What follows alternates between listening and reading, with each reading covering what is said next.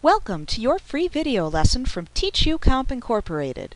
Be sure to check out your exclusive discount offer at the end of your free lesson. You can easily create a form in a web page by first clicking into the location in the page at which you would like to insert the form, and then choosing Insert, Form, and the Form command from the side menu which appears if you're using Dreamweaver 8 or MX 2004. If you're using Dreamweaver MX, you would simply choose Insert and then directly choose Form from the menu bar. In either version, you could also display the Forms button set from the Insert toolbar or panel, and then simply click the Form button within the toolbar or panel to insert a form into the selected area of the web page. Now the form will appear as a dotted red box spanning the web page. All of the text boxes, buttons, and other form objects which you would like to include as part of the form must be placed inside of this area in order to be used by the form. You can set the properties of the form by clicking into the form and then changing any of the available settings shown in the Properties panel. You can type a name for your form into the Form Name text box at the left end of the Properties panel if you'd like. You can then set the script that will be performed when the user clicks the Submit button by either typing the pathway to the script into the Action text box or by clicking the Small Folder button at the right end of the Action text box.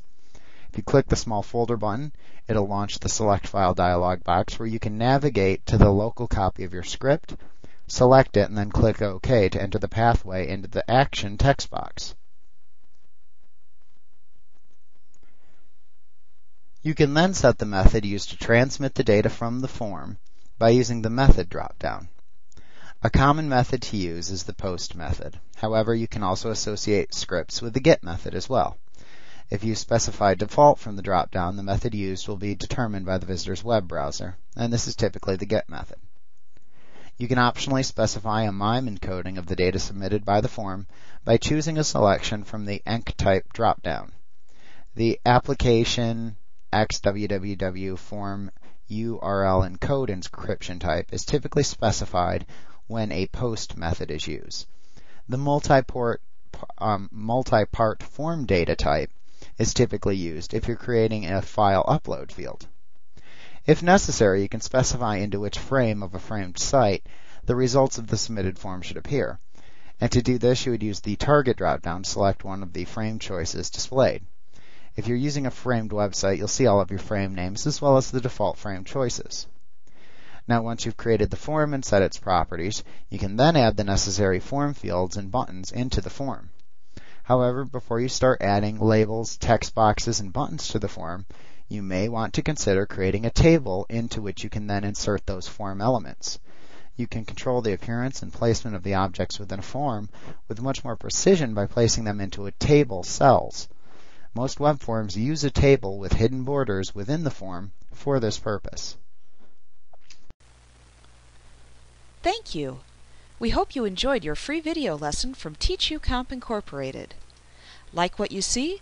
Pick up your copy of our complete tutorial today and be sure to visit us at www.teachucomp.com/YouTube for your special bonus offer.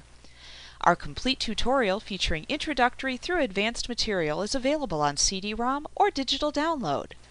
You will receive our high-quality video lessons plus printable instruction manuals in one easy-to-use training package. With over 24 titles to choose from, you'll be sure to find the training you need in Microsoft Office, QuickBooks, Photoshop, and much more. Visit us today.